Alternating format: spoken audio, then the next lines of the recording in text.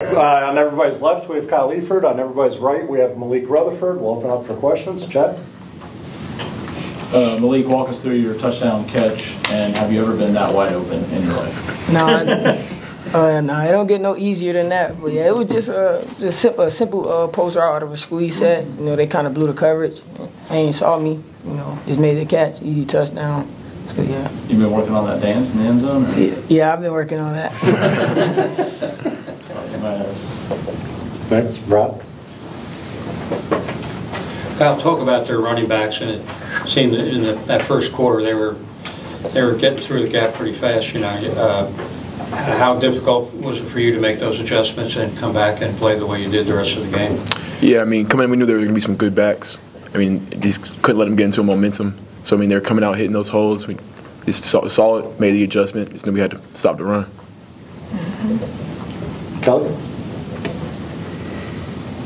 Kyle, it just seems like you guys take a little bit to settle in and then kind of get going.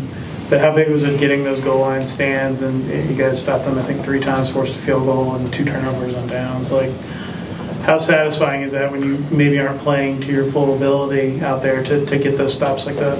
Yeah, I think that is kind of resembles, you know, who we are as a defense now. Like, you know, back against the wall, we just got to bow up and play football. And that's really, it is what it is. More? Over here. Go Garrett, and then right in front.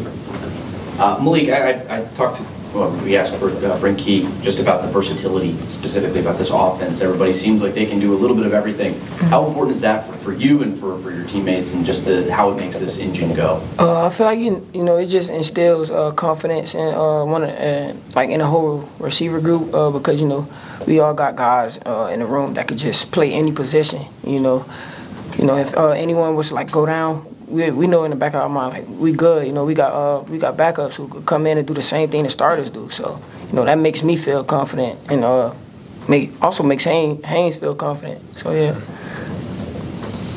Yes, Kelly, and then Joe.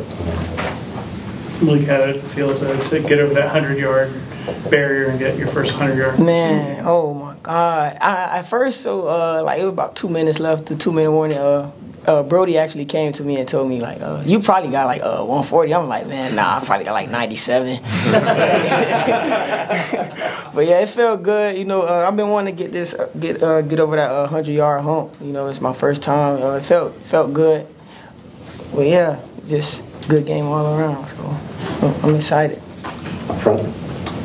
This one's for Kyle. Kyle, you had double-digit tackles to begin the season. Tonight you had 13. Obviously you had 10-plus against Florida State. For you, do you feel like the game has kind of gotten to a point it's slowing down a little bit? Like you feel like you got a good grasp kind of on it?